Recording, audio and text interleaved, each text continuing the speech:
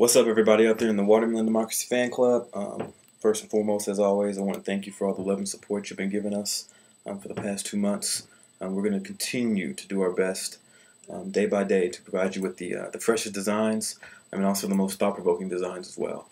So we just want to thank you for all the love and support you've been showing us.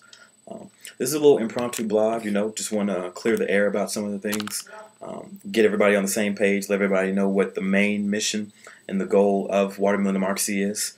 A lot of you might have seen the article that was posted on Blazing Hip Hop or BlazingStreets.com. Wonderful article. We love it. We're so happy and glad that we got that exposure. They really showed us a lot of love on that, so we appreciate it. But on the other side of that, from that article, people have been asking who the brands really cater to. Who's our target market. So I'm here to let everybody know that our target market is everybody. So it's not just black, it's not white, it's not just minorities, it's not the rich, it's not just the poor, it's everybody.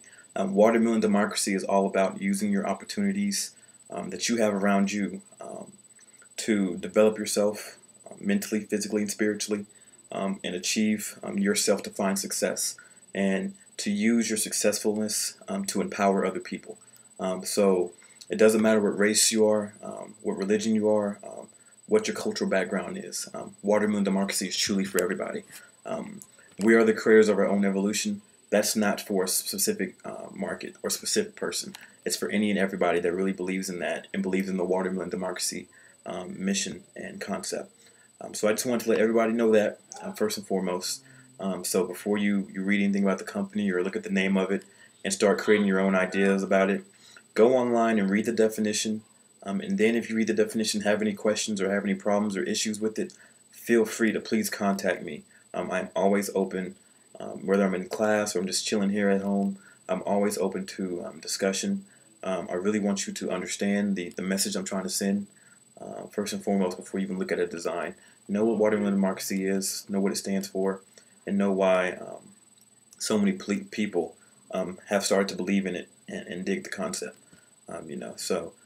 That's really all I want to say in this blog. I promise you, I've been saying it. We have another blog coming really soon, which I'm going to outline a lot of things and a lot of the initiatives that we have coming up with our company, which involves some nonprofit partnerships and everything else. So please be on the lookout for that, and we hope to continue to provide you with what you want. So if you have any suggestions, any feedback, constructive feedback, please send us an email at customerservice@watermelondemocracy.com and let us know. If you have any questions for me personally, send me an email at dnobles@watermelondemocracy.com, and I promise you I will respond to that question as soon as possible. I've already gotten lots of questions about certain things as far as the product offerings, the sizes, the future of Watermelon Democracy, where we see ourselves in a few years.